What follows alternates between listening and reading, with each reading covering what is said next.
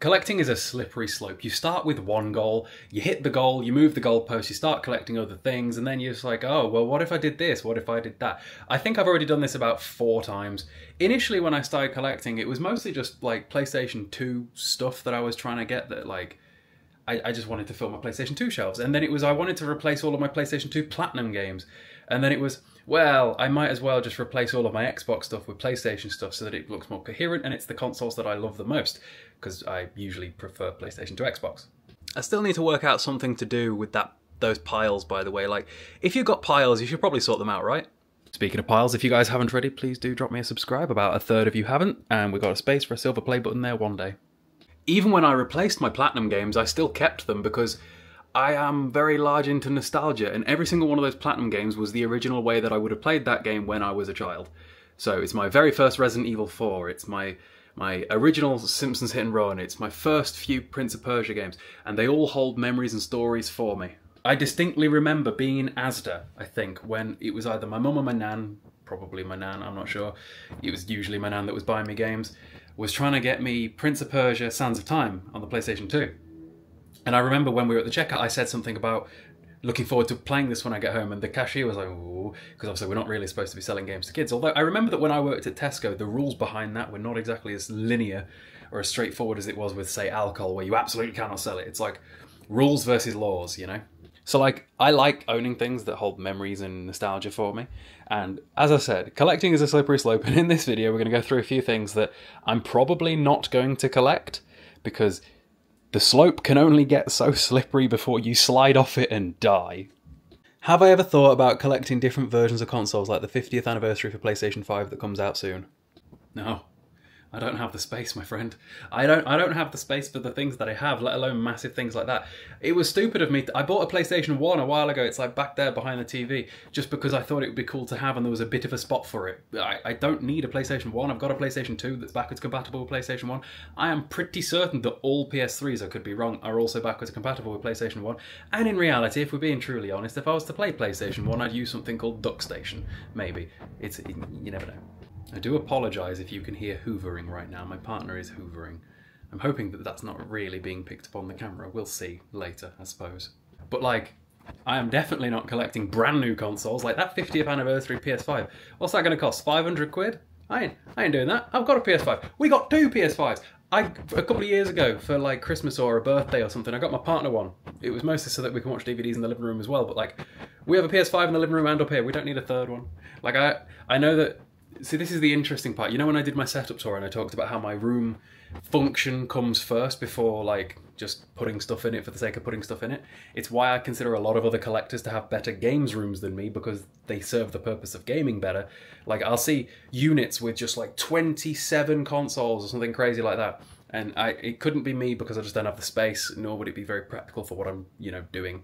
The closest thing to, like, impractical collecting I have when it comes to consoles is my Xbox One down there, which got decommissioned when the Series X came out. See, that wooden thing that it's on is where my consoles used to live in my old house before we moved. And it's not plugged in. I was tempted to go and get the PlayStation 4 out of storage as well, just to put it there for the sake of being able to show it in a video, but again, it would never get used because PlayStation 5 exists and most PlayStation 4 games work on it. The closest thing to that I might do is, at some point, I am a little bit tempted to buy a PlayStation 4 that comes with PT, just because I miss being able to play PT and it'd be good for content, and I really wish I could play PT whenever I wanted. But I'm pretty content with the console setup that I got now, with my PS2, the 360, the Series X, the Switch, the PS5 and the PS3, and then back there, hang on, back here, navigate me way around all the tripods. The Nintendo Wii, which is actually plugged in, and the PS1, which is basically just used to hold the retro tank, because, yeah. I think I saw in a video that Retro Ghetto was like interested in getting all the different faceplates for the 360 because the faceplates all look pretty cool. But then, who has the space to display like 37 different Xbox 360s or something crazy like that? If I was to ever collect stuff like this, it'd be when I've got stupid amounts of money and stupid amounts of space. Like if we ever get because we're never having kids, if we ever get a house above 3 beds, we're just getting into the territory of having pointless amounts of rooms. Or maybe I'd build something in the garden one day, I don't know. There is a massive ass spider climbing outside my window right now. That better not come in. My window is shut. That is a bit creepy. I'll burn this house down with that spider. By Kuon, the spider needed to die. Next up on the slippery slope of collecting, would I collect trading card games and things like that?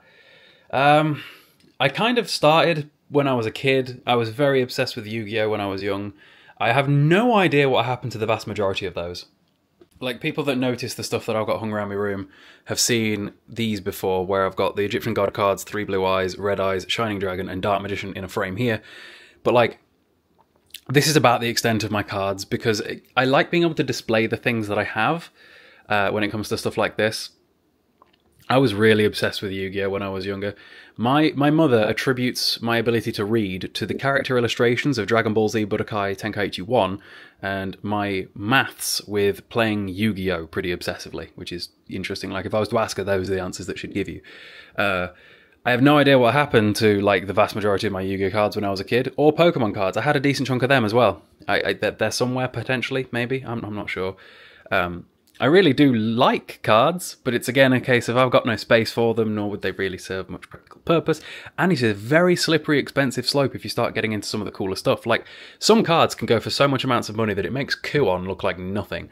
Meanwhile, like, I know that these are shiny and framed and I love them and all that sort of thing, but these cards are all dirt cheap. Like, I think each one of these was no more than £3 max. Like, they're all cheap versions of whatever the cards is. My only requirement was they be shiny before they went in here. I don't even know, like, the rarity system. If you've paid any attention to, like, the rarity system in, like, Yu-Gi-Oh, it goes crazy. There's like 20 different rarities and about 17 of them are shiny. I just was like, shiny, not shiny, needs to be shiny. That was about it. Like, if you look at the Red Eyes is something different to all of the others as well. I don't know, but I love cards when it comes to Pokemon and Yu-Gi-Oh, but I don't think I could ever actually do it, because again, I'd want to display stuff, and I got no space for stuff, and I also like things to serve somewhat of a purpose. Like, I generally try not to buy games if I don't have the intention of also playing the games.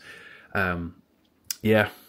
And then if we talk about, like, the graded card portion of this question, that would be even scarier at that point, because if they're not being displayed, like, properly over there, then where are they? They could just be in a drawer, and then it's like, now with graded stuff, I'm concerned about it getting damaged over time, or just something like that. It's just, nah. Cards are very, very fragile. Like, I remember the first time I, like, held a Yu-Gi-Oh card as an adult versus when I was a kid, and I was like, why does this feel so flimsy? Because I remember them being larger and thicker, and they're really not. Like, Yu-Gi-Oh cards especially are pretty tiny. Come to think of it, I actually do have one more card that isn't on display, and it's Blue Eyes Ultimate Dragon, just because, well, 3x3 looks best and there's no room for Ultimate Dragon. Feasibly, I could have put it, like, there and replaced it with Shining Dragon, but Shining Dragon holds a lot more nostalgia to me because of the Yu-Gi-Oh movie. It was the one that I got with the Yu-Gi-Oh movie. I loved that card. I loved that movie. Speaking of that movie, there's that movie, Yu-Gi-Oh! The movie. I miss the days when, like, cartoons would just straight up have, like, name of thing, the movie. It'd be Yu-Gi-Oh! The movie, Digimon the movie. Anybody remember the Digimon rap? You know? I mean, to be fair, I don't exactly follow cartoons these days to see if the cartoons do get movies anymore, but I do prolifically go to the cinema, so I feel like I would notice if there was. Very, very rarely, sometimes there's some sort of error at the cinema where they show the wrong trailers for the film that you're watching. I remember, I think it was Smile 1 a couple of years ago, and we kept getting, like, trailers for Angry Birds and Trolls and, like, the kids' trailers. Generally, if you see a family or children-based film, you'll get children-based adverts. You see a horror film, you get applicable adverts, you know? And occasionally they mess it up, and I remember that was a thing that happened at one point where I was seeing, like, tons of kids' trailers I'd never seen before. Because, again, if you go to the cinema as frequently as we do, one of the most annoying things about that is the fact that you will see the same trailers up on repeat over and over again. And the final part of this slippery slope is, do I or would I collect graded games? Granted, you can't play them, but perhaps buying a graded copy of a favourite game would be nice. Yeah, maybe. I feel like when it comes to my favourite games, I already have multiple versions of them to the point where it's kind of silly. I already own about 9 different versions of Resident Evil 4 and like 5 different versions of Dark Souls 1 and Devil May Cry 3 and Borderlands 1, so like the closest thing that I have to a graded game is my sealed Rule of Rose. And even that kind of concerns me. Like, when I bought Rule of Rose, I had every intention of unsealing it, because I just did. But then I was like, you know what, I probably shouldn't. I don't know if the seal's real, it might not be, it might be. There's a lot of when this shipment of, because this was one of those that got found in Italy, blah blah blah, I paid about 270 quid for it, despite the fact that that's just 495. The staff at CEX gave me that so that I could use it for videos. But there was a lot of people that were like, oh, it's going to be fake, it's all not real, blah blah blah blah blah. And generally that comes from the fact that some people at some point probably did spend that amount of money on it, and they really really really don't want to accept that maybe it's worth a bit less now, because it is worth a bit less now. But just like I talk about with Kuon, where the price over time is what matters more, really, not that the price matters at all, because I have no intention on ever selling it, but even though the price of Rule of Rose has come down recently, you can still probably expect it over time to creep back up, because yes, it might not be the third most expensive PlayStation 2 game anymore, because I think Michigan Report from Hell might have overtaken it, but it is still one of the most expensive games on the platform that is only going to continue to go up in price. So real or not, the seal, it doesn't really matter, still in good condition, and everybody that's kind of a little bit angry about potentially their game being worth a bit less doesn't matter, because you probably didn't actually intend to sell it. It's just a case of, it's a bit of a kick in the teeth. I'm glad that I didn't get my Rule of Rose when I got Kuon, because I could have done, because when I got Kuon, right then and there was a Rule of Rose but with no manual for £440. But I waited 2 months and got this one from eBay for £270 sealed. So that was a win in my book, no matter what happens from here on out. And again, for the most part, I do try to only buy things that I actually have intention of playing. The only times that I've not done that is for silly things like completing a franchise. Like, for example, I'm kind of looking for GTA 2 on the PlayStation 1, because that is the only GTA game that I don't own, along with Mortal Kombat 1 to 4 on PS1. And then sometimes, like with Resident Evil 4 or Borderlands or Dark Souls, God of War, I'll buy multiple of them. Speaking of, now that the sun's gone down, I can show this more easily. Like, I have several God of War trilogies scattered around the room, because when I got the Framer game, which by the way, code Cayle if you want to get yourself something like this, you just want to Google Framer game, the website comes up, you can basically get near enough anything framed. Use code Cayle to get yourself a bit of a discount. I got the God of War trilogy, but I didn't want to use my childhood God of War trilogy, so I went out and rebought all 3 of them. So if we go over there to my game shelves, I still have God of War 1, 2 and 3 over there, and then I've got God of War 3 on the PS3, the PS4 remaster as well. And then there is a Canadian version of the God of War Saga that was released only there that contains all 5 games for the PlayStation 3 that I kind of want as well, just for the sake of collecting. But yeah, so we got my childhood copies of God of War 1 and 2 here, and then if we go back over to the other shelves, because again everything is a little bit everywhere, we have God of War 3 here. So yeah. So yeah, collecting is a slippery slope, and there will always be more to add. But the problem is that you kind of have to be realistic with it. Like right now, I'm in a bit of a period of time where when it comes to creating content on collecting, I'm in a bit of a sticky situation. Thankfully, it seems that you guys like the videos like this, where I'm just sort of stood in my office talking about random topics enough that it keeps me afloat and everything goes well. Because realistically, I can't just keep mass producing CX haul videos, because there's only so many things that I'm trying to buy.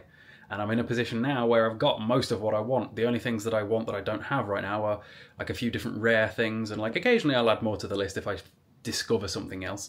But like for the most part, I'm not going to CEX and coming out with bags of stuff anymore, because there's only, I'd be buying duplicates. And to be fair, that'd be a decently profitable business idea. Just go and buy duplicates and just make videos on it, and nobody be none the wiser. But I don't want to do that. So I'm glad that you guys continue to watch these videos, even absent actual CEX hauls, because it shows that you like me and my content versus just whatever I'm buying from CEX that day. Because obviously, if I'm spending 50 quid at CEX every day, but the video makes 20 quid, that's not exactly a profitable business decision. Yeah, hope you guys enjoyed the video, and I'll see you guys later.